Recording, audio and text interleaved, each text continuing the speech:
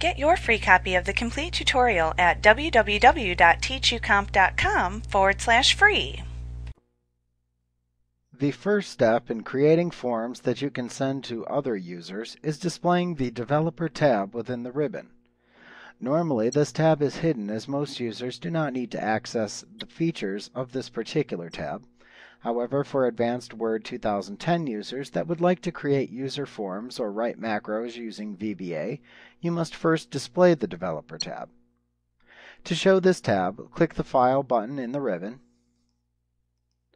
and then click the Options button in the lower left corner of the Command panel to open the Word Options dialog box. In this dialog box, click the Customize Ribbon category at the left side.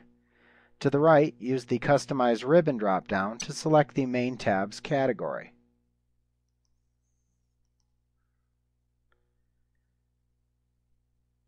Then click the check mark next to the Developer tab category to enable its display.